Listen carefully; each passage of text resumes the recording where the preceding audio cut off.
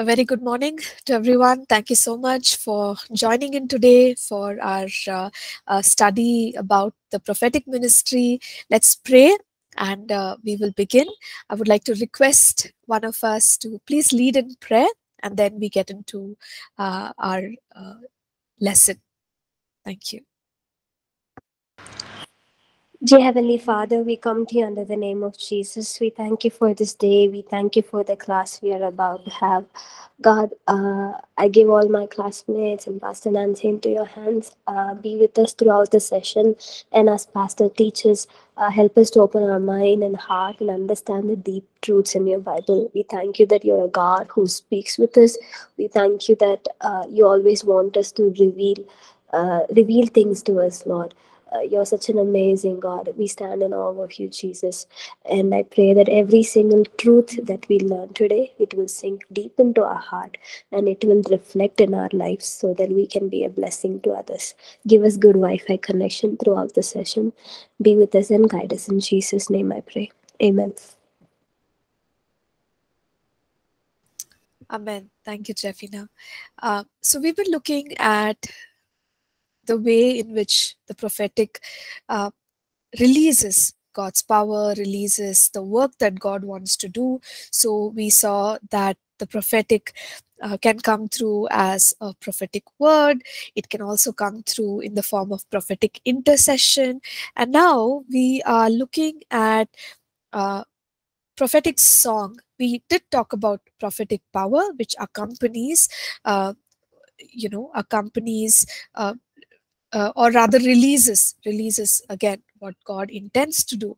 So while we talk about prophetic song, we said that song and music has a connection, with the flow of the prophetic anointing, and we've seen the way Elisha understood the meaning of the connection of music along with the prophetic anointing, and so he called for a musician, and then he was stirred up to prophesy. We also saw how there were these prophetic musicians appointed by David in the tabernacle, and there was a role for these musicians and worship leaders to play. And they were, in fact, taught, and they were continually encouraged to flow in the prophetic. So the way we saw prophetic word bring encouragement, comfort, strengthen the believer, prophetic song can also do the same thing. And of course, the release of the prophetic anointing through healings and supernatural works of God, prophetic power, as we call many of those things, that also happens when we minister through prophetic song. So what else can we understand about prophetic songs so that we can use this, in our in our uh, worship and service, okay, in the kingdom? Now, we looked at the broad categories of prophetic song, and we said that some songs are directed towards God and they are songs to the Lord. Some are songs from the Lord for the encouragement of his people. And then you have two more categories: prophetic declarations, or songs that are declaring the truth of God's word. Now we will see how that actually affects the spiritual realm. And the fourth, of course, is prophetic action, which accompanies one or more of the above. So we were talking about prophetic songs which are sung unto the Lord. So we said that these songs can express one's love, adoration, affection towards God, and scripture always encourages us to sing out a new song. And when we say new song, it is a song in the moment, a song which God is speaking over his people. So it's not necessarily, just new words, new lyrics. It can be new words, new lyrics, but also it can be a timely song or words that may be a part of an old uh, song that has already been sung quite often. So that's how we would understand it. But the importance is, the key thing to understand is to pick up what God is saying in that moment and release it. So the new, in the Hebrew, we were saying that it comes from the word kadash, or chadash, however that may be pronounced, which means new.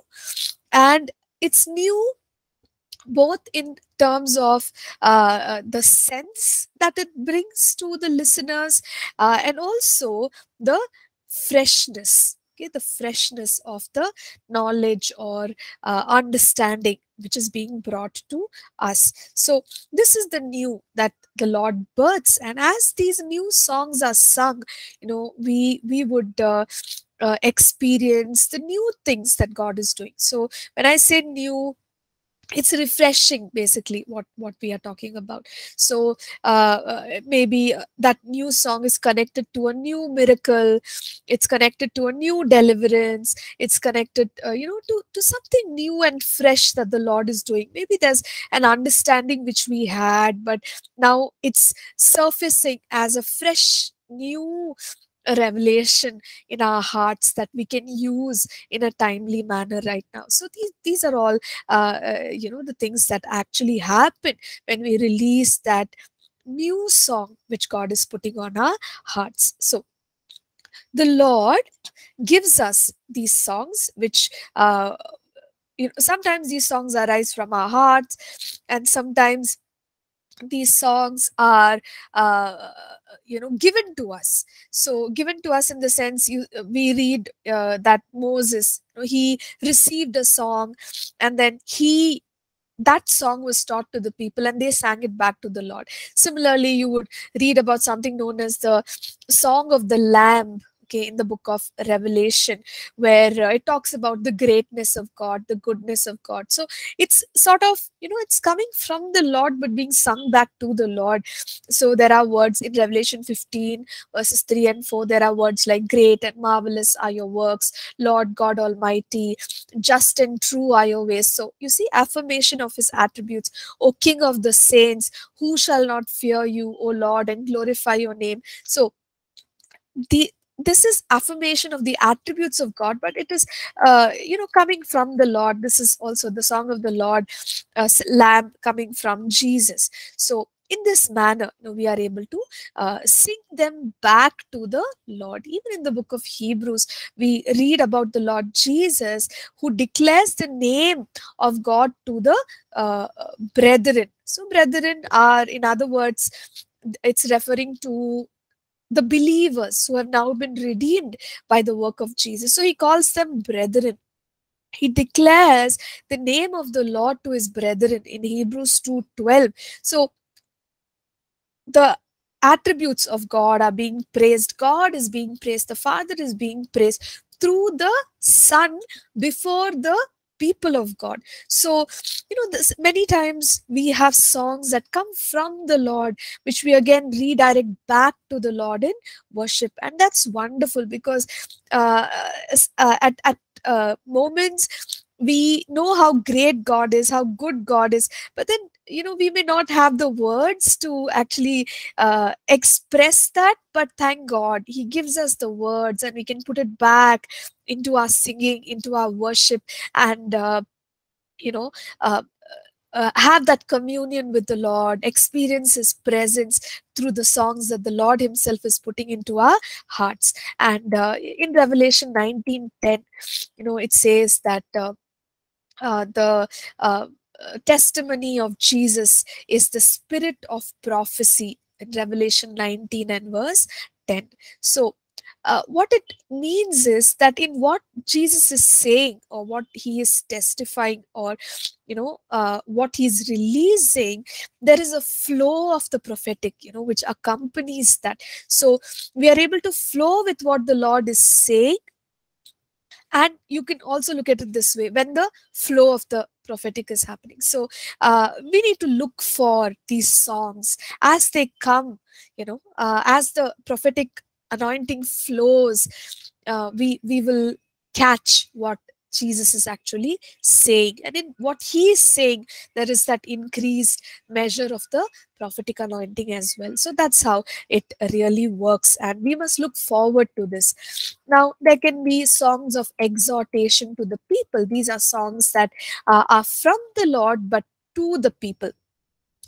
What do these songs look like? These songs can arise uh, uh, like, it can be anything, that talks about the love of God for the people, or these can be songs which talk about the identity of God's people, where God puts it on our hearts, where he says that you are my children, or you are no longer slaves. So these songs release that affirmation about who the people are, their identity, and the way God thinks about them, feels about them. So that's a beautiful thing. Now, uh, the Word of God encourages us to have songs in our hearts. Okay, now these songs, I'm just sort of digressing a little bit. So we see passages where Paul, he admonishes the believers. He says that don't be drunk with wine, but be filled with the Spirit, speaking to one another in psalms and hymns and spiritual songs, singing and making melody in your heart to the Lord, giving thanks always for all things to God the Father in the name of our Lord Jesus Christ. This is in Ephesians chapter 5, then verses 18 through 20. So Paul is telling the people, instead of being drunk, be filled with the Spirit and release songs to the Lord. So both these categories, whatever we saw, songs that we sing to the Lord, songs that are released upon the people, our hearts can be filled with these songs. And even in the book of Colossians, he encourages the believers and he says, let your hearts be filled with psalms and hymns and spiritual songs, singing with grace in your hearts to the Lord. Colossians 3:16. So our hearts need to come to a place where we are filled with these songs. So again, here there are some categorizations just for our understanding. Psalms are usually psalms from scripture, where uh, people have already spoken those psalms, and then we just pick those psalms and we sing it again. We may reword it in a more, excuse me, contemporary way, for a better understanding, but then many of them are already there in scripture for us. Or we may sing what is known as hymns. Hymns have to do with singing of biblical doctrine and themes. Okay, so there are already doctrines in scripture for us that talk about our God, he's three in one. So and these things have, if you look up some of the older songs that were written, they carry a lot of good, strong doctrine, biblical doctrine in them. So these themes, right, these established scriptural themes in them are helpful for us to sing. So that would be the hymns that were released to people. And even today, when songs are based on this, they are known as hymns. And of course, you have spiritual songs. Spiritual songs are spontaneous. They're more like songs that come in those moments, words that arise, they just bubble up within us in those moments. So they are known as spiritual songs. So all these psalms, hymns, spiritual songs, they can be filled in our hearts, and we can release it unto the Lord. So I was saying that there are songs that the Lord puts in our hearts, which we are supposed to sing over the people, because he is a God who loves the people. And he is a God who actually enjoys his people, and one of the ways in which he expresses that enjoyment or that delight is truly through the release of songs, okay, over the people. So a very oft repeated uh, scripture for many of us is from the book of Zephaniah 3 and verse 17, where the scriptures tell us, the Lord your God is in your midst, the mighty one will save. He will rejoice over you with gladness. He will quiet you with his love. He will rejoice over you with singing. So our God sings over us. So how does that song, yes, he's singing, but then how does that song actually reach the people? It reaches through prophetic singing. Okay, so when it is given, those words are given to God's people or worship leaders, what happens is they sing it over the people, and that's how the people are able to receive God's expression of love over the people. Okay, so that these are the first two categories of songs that we enlisted. Now moving on to the next two categories here, though I'm going one after the other, please feel comfortable to interrupt me at any point should you have a question. Okay, so let's continue here. The next set were songs of declaration over demons, situations, or nations. So the Bible tells us that declarations are very powerful. Okay, declarations are what are done with authority, and declarations have a spiritual impact. So, something happens in the spiritual realm when we declare. In Psalm 149 and verses 5 through 9, scriptures tell us, let the saints be joyful in glory. Let them sing aloud on their beds. Let the high praises of God be in their mouth, and a two-edged sword in their hand, to execute vengeance on the nations and punishments on the peoples, to bind their kings with chains and their nobles with fetters of iron, to execute on them the written judgment.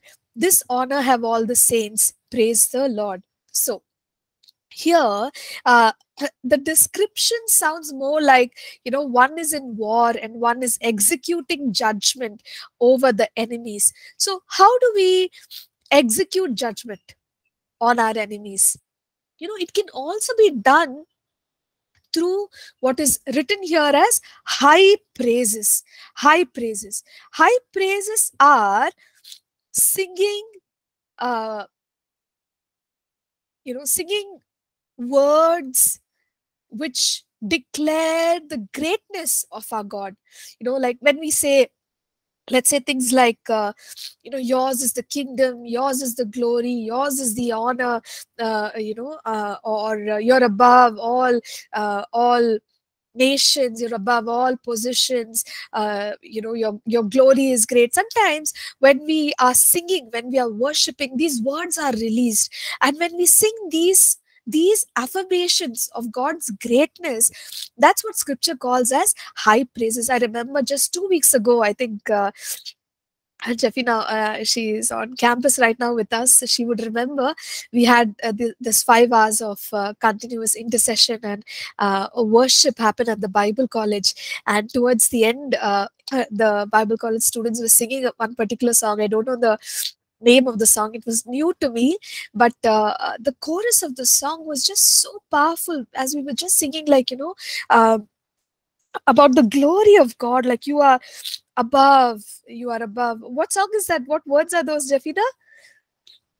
Uh, I think Forever and Amen by Chris Tomlin. Okay, okay. You're, Ha. you're the Those words, greatest and highest, right? ha, exactly. Yes, yes. You're the greatest, you're the highest.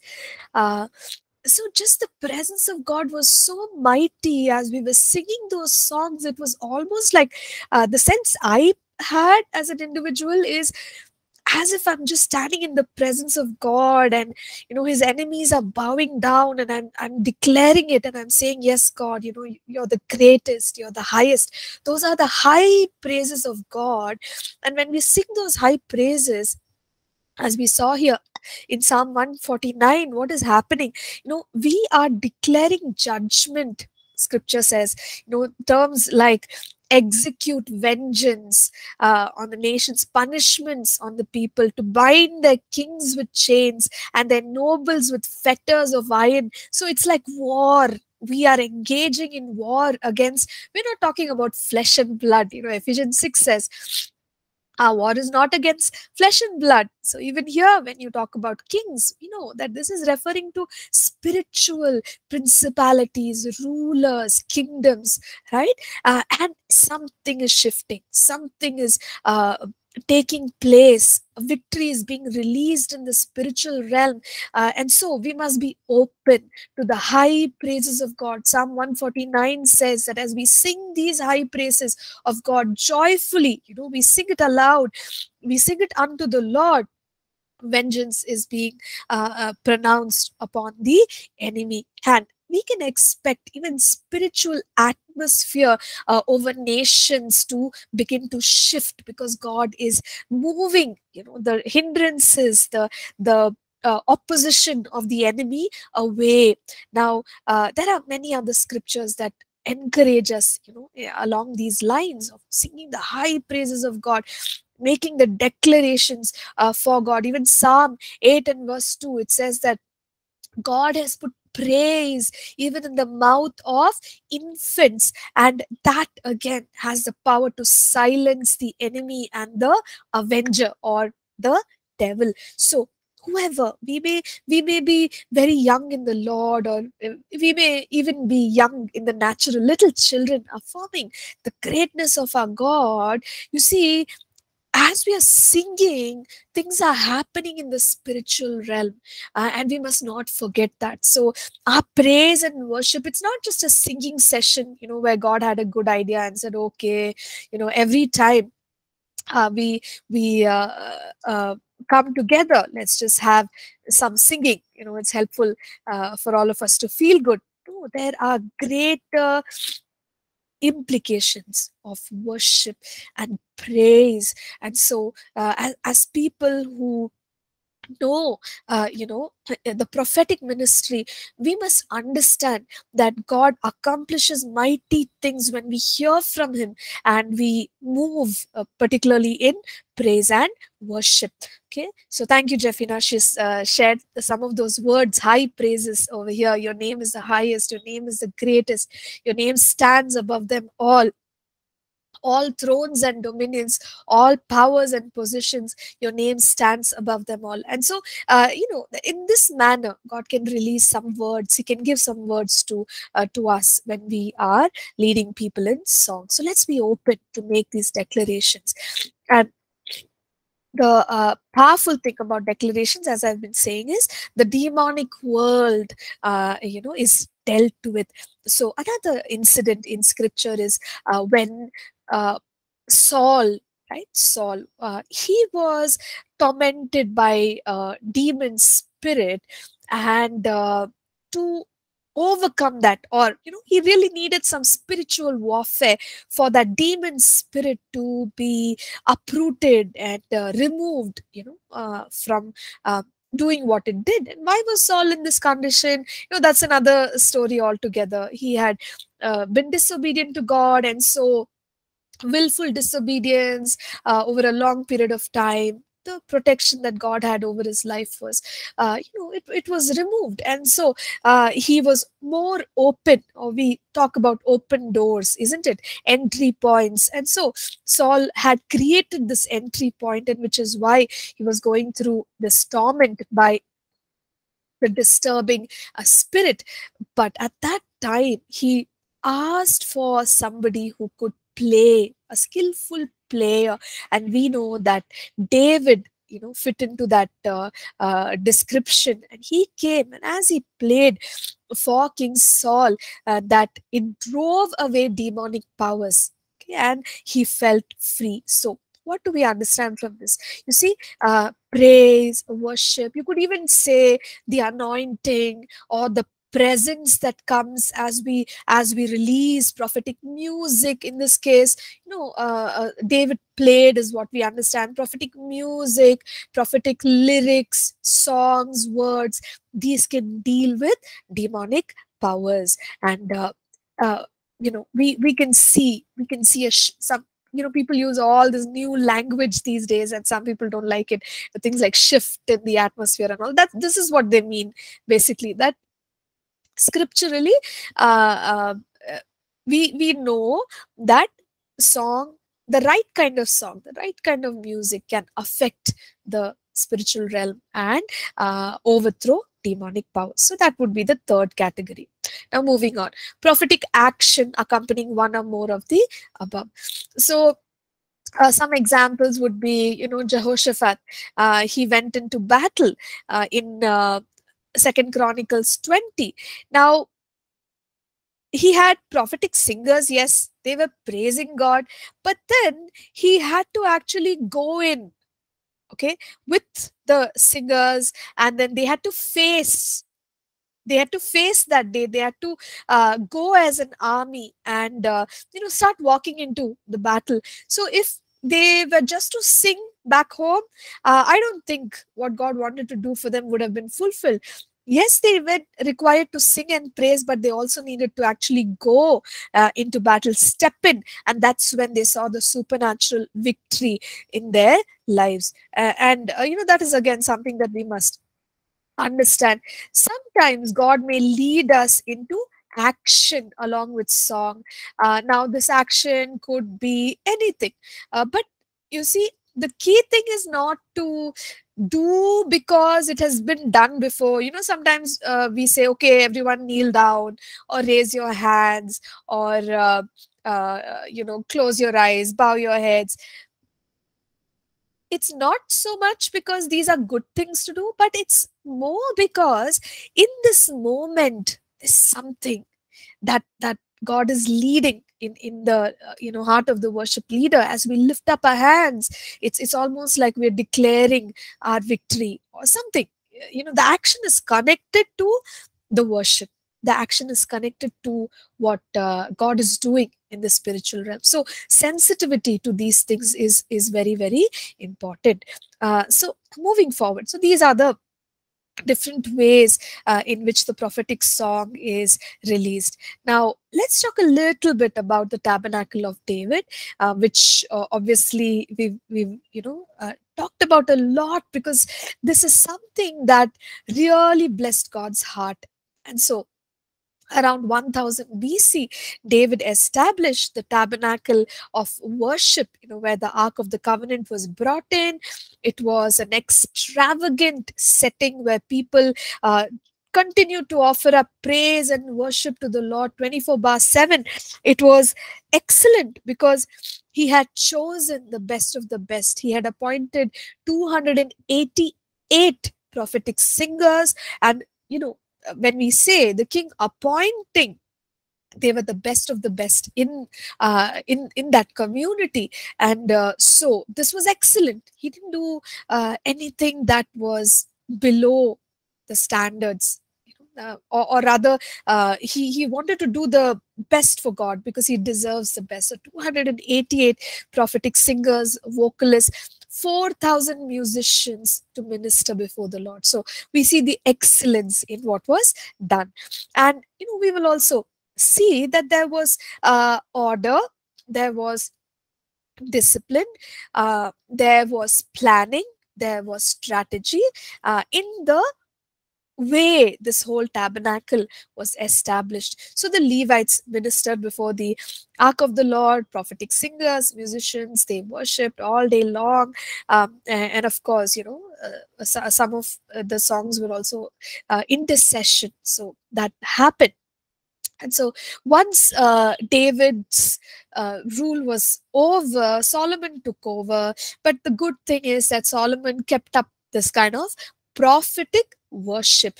And we know that God showed his grace and his blessings in many ways over Solomon's life. There were other kings who continued.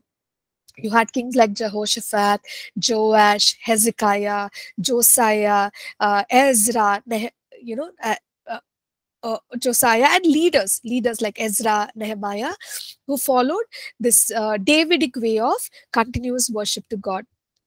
And God, of course, prophetically through Amos the prophet, spoke in Amos 9, verses 11 and 12, and said that he would rebuild the tabernacle of David. And later on in the book of Acts, there is a repetition or the quoting of this prophetic passage of Amos, and again, in the context of in Acts chapter 15, because the Gentiles are coming to know God, and they had to make a decision regarding the Gentiles. So in that context, again, this passage is repeated where it is quoted in Acts 15 verses 13 through 18 that God has promised that he will return and will rebuild the tabernacle of David, which has fallen down.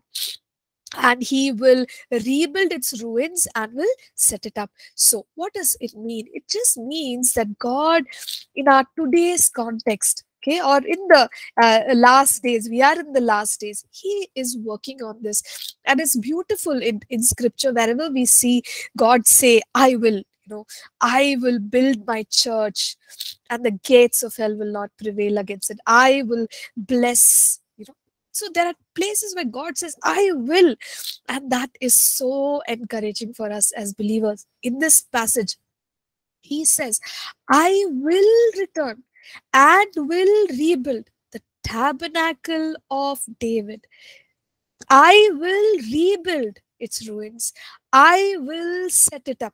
So you see there, he's passionate. He's determined to make this happen once again. So in its essence, now we may not see, like a literal tent or a temple which is constructed. That's not the point. It's more about the heart of worship, the same qualities, right? We said extravagant, 24/7, excellent, orderly, structured, planned. So these are all the elements that we can take out of the Davidic order of worship, or the tabernacle of David, and see these things happen in our communities today. And the important thing, why are we talking about this kind of worship? Because there were prophetic singers, and we are talking about prophetic ministry, isn't it?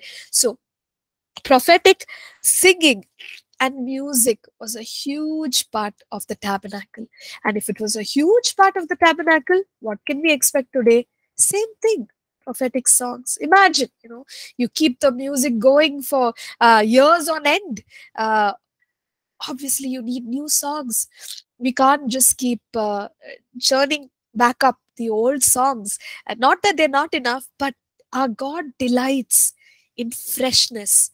And that's why the prophetic, fresh, remember, kadash, new song, which is he's doing something fresh. He's releasing a fresh word, a fresh healing, a fresh miracle, a fresh deliverance. So we must be excited to receive it and release it. So let's talk a little bit more about the tabernacle of David. So in the tabernacle of David, there were worship leaders. They were appointed by the king. Now these were obviously the best.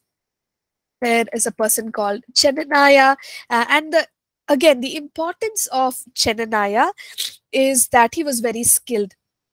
So it says here, David appointed leaders of the Levites, singers accompanied by instruments of music, stringed instruments, harps, and cymbals, by raising the voice with resounding joy. Chenaniah, the leader of the Levites, was instructor in charge of the music, because he was skillful. So you see, there were leaders. These leaders were skillful, meaning you could also say they were well trained. They had exercised their capacities in music. So it's nice to have somebody who is skilled, not just passionate. Passion is good, but skilled is more helpful, because that way the leader can guide and lead the others under them. And that's the way David appointed people there. So Chenaniah, it also says, the music master with the singers. So he appointed Chenaniah, he appointed Asaph. Okay? Asaph, what is the key thing about Asaph? He was a psalmist prophet. So he was into prophetic worship, and you would read the names of many other people under him, and the sons of Asaph and all. What did he do? He basically trained them in prophetic worship. So in First Chronicles 15 verse 17, it says, Asaph, Heman, Jeduthun, who should prophesy with harps, strings, instruments, and cymbals. So you see there, there's a requirement, not just that they must be good at singing and good at playing music, but there is a need for prophesy. Can they hear from God? Can they release those songs? So that was important in the Davidic order. So these are all things that we can expect, in our today's time, where we would see skillful leaders in music, in singing, uh, prophetic leaders. They know how to prophesy. They teach others how to lead in prophetic music, and prophetic songwriters. How do songs come about? Not just by taking the doctrine. Okay, we have a lot of learned things in scripture. It's a good thing to take it and put it in song, uh, but there's something special about hearing what God is saying and then putting it down. And a lot of songs have, come that way. Even in the Tabernacle of David, David and Asaph were psalmists. It is said that Asaph has written 12 psalms. How did he write these psalms? Obviously, he heard from God and he wrote it. So there is a need for prophetic songwriters. And today you can talk about so many songs, right? In our own communities, we heard them sung elsewhere. They come from the Lord, and people write it. So I was just telling, in my previous classes, I've heard a testimony from this person, this Indian songwriter called Sheldon Bangera. He was sharing once how, there was a particular, I don't remember right now whether it was a melody or whether it was lyrics, but he was saying that he's always open. He's not just open to songs when he's leading or when he's in a session intending to write a song, but he's always open. God can speak anytime, and God can release music into his heart anytime, words into his heart anytime. So apparently once, something like he was riding a bike, and then he suddenly got this this download into his spirit, and he quickly recorded it on his mobile phone, because he knew that hey, it's coming from God. I just received something by the Spirit. This is prophetic, prophecy. And he records that, and then I think he kind of later put that to tune, and worked on a song. So point I'm making is, prophetic songs, uh, God can release at any time. It doesn't have to be, okay, I'm planning for the 5th of June and only then I'm going to hear from God. No, we could be going for our morning walk and there comes a song in our spirit. We could be praying for our loved one. We could be in a very painful time. We've heard songs like I Raise a Hallelujah. So sometimes songs come in those situations, those moments. But when one is called to be a prophetic singer and a musician, we need to develop that habit of picking it up. And maybe today we have good resources, mobile phones and things, so just quickly make a note of it, and it can be a blessing to God's people and to the body of Christ. So yeah, so psalms were written in that way, David and Asaph. And there are, some technical details here. I've read this many times, but it does not necessarily enter my system very well. But I will let you all probably study this on your own. Psalm, Hebrew word for psalm is mizmor. So this is instrumental music, a poem set to notes. So there are some psalms like this by David. They've given the example of Psalm 3. There are some songs which are in the Hebrew shigayon, or they're simply thoughts, or you may want to call it meditation, the wanderings of the mind, random random thoughts. And David wrote so many of such psalms, meditations, right? So Psalm 7 is an example. There's another term called miktam or michtam, which is among the songs. It's a precious song, or a golden psalm, or a poem, if you may want to call it, and that is called as a miktam. And Psalm 16 is an example.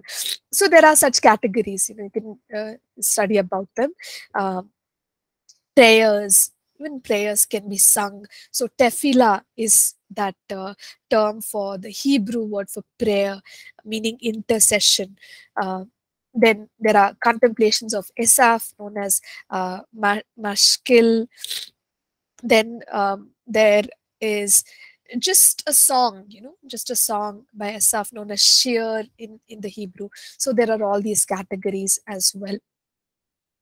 And as people of old set up these, put this into music and wrote it all up.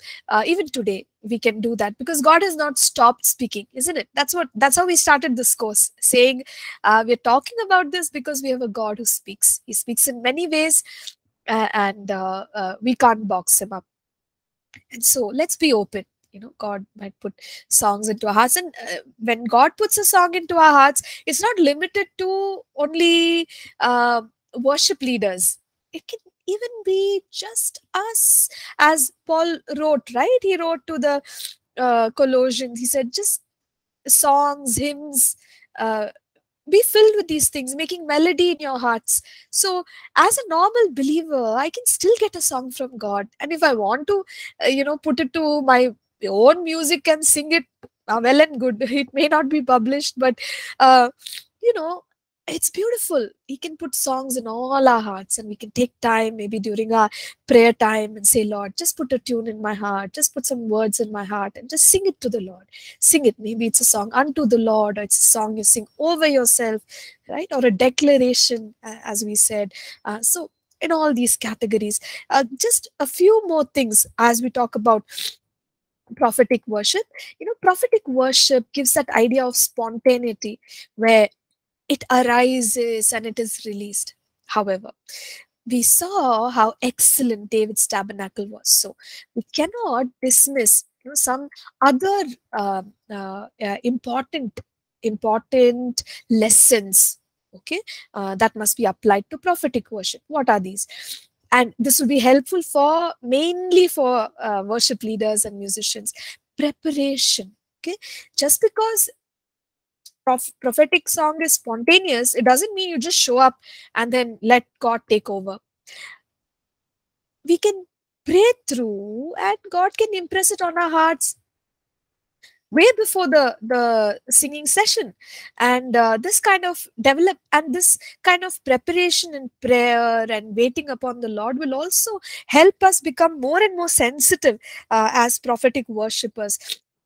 So preparation is important. Preparation in prayer, waiting on the Lord, preparation in the word is important. We'll see later, when it comes to interpretation of the prophetic word, I could be receiving something, but if I don't have a rich deposit of the word in my heart, it becomes very difficult to identify, hey, is this from God? Is this not from God? But when a worship leader is strong in the word, that process becomes a little easier, because you're able to discern. You can tell, correct, this is scriptural, this is not scriptural. And so preparation is important. Next, expectation is, whenever one is leading, we do expect the God may give us a new music, a new tune, a new lyric. But if there is no expectation, then we are not listening. God is speaking, but we are not being sensitive. So that can hinder the release of the prophetic. So we can set that expectation even in our teams and say, hey, sometimes this happens. You get something new, but that's good. So why not look for it? Why not trust God to give us that word and that move of His? And sensitivity, It's already understood. Only if a worship leader develops that sensitivity to what God is doing, what God is saying, how is he moving by his spirit right now? Okay, now is the time. Let's sing softer. Let's sing in declaration, loud, joyful. It really helps if a worship leader is sensitive. But the flip side is also true. If they're not sensitive, maybe in that moment God is just bringing in that quietness to just heal people's hearts. But then the leader is taking us into declaration, and it can be very, it can be difficult. So sensitivity is so key as far as leading in worship or leading in song is concerned. And the next key important thing is teams. So working in teams, it's not just enough for the worship leader to be aware, but the team also must know about prophetic worship, because they have to flow with the leader. They shouldn't get disturbed. Hey, what is this person singing suddenly? They know, oh, okay, the Spirit of God is leading in this way. Let's flow together. And sometimes what happens, God may give the lyric to one person, he may give the music prophetically to another person. Maybe the musician starts playing something prophetically, and the team supports. So the singer joins in, singing maybe a tune or some words, and then parts of that song come from other members in the worship team. So teamwork is very important. The worship leader must be sensitive, but the worship team also needs to be sensitive. So times of praying together, waiting upon the Lord together, studying the word together are very helpful for the entire team to be prepared in this way. Then about projection of lyrics I've already shared, even the projecting team, media team can know that sometimes God might do this differently, so we are not surprised. Okay. All right, so that's about prophetic music and song. It's really exciting, and yeah, I hope that it was helpful. Any thoughts, questions before we wrap up and move on to our next session? I just have a thought. Yes. So when we talked about declaration, um, I remember one of the pastors I know, he told like, be your own prophet, declare the words over your life. So is that right statement to make? Be your own prophet. That's something. I mean, I that time it was good for me. I just want to know like what are your thoughts? Is it a right statement to make? Like be your own prophet, declare these words over your life. Okay, you heard this somewhere? Yeah, a pastor when preaching, he said like, "Be your own prophet." Okay. So, see, Jeffina, if you look at it technically, then it may not be accurate. Okay. Because not everybody is called as a prophet, but we've learned about, the progression, and we've said that all believers can prophesy. So, that way, be your own prophet. We know scripturally that may not be accurate, but we understand the essence of what that pastor is saying. Okay, what is he saying? Basically, he's saying prophesy. God has given us the capacity to declare words over our lives with authority. And as we saw that section, right, Psalm 149, Psalm 8 verse 2, uh, it really does something in the spiritual realm as well as in our life today and into our future. So let's take the essence, okay, uh, and not get confused with the technicalities. I hope that's okay. Yes, pastor. Thank you. Yeah, sure. Thank you. Thank you. Yeah, there's so much to talk about. I feel like let's dwell on these learnings. Let's take a break, 10 minutes, come back. Let's chat a little bit more about song. I know that many of you are into worship, so this is relevant. We can talk a little bit more, and then we'll move on to chapter 8. Okay, so let's go for a break now, and we'll be back in 10 minutes, 10 o'clock. Let's meet. Thank you.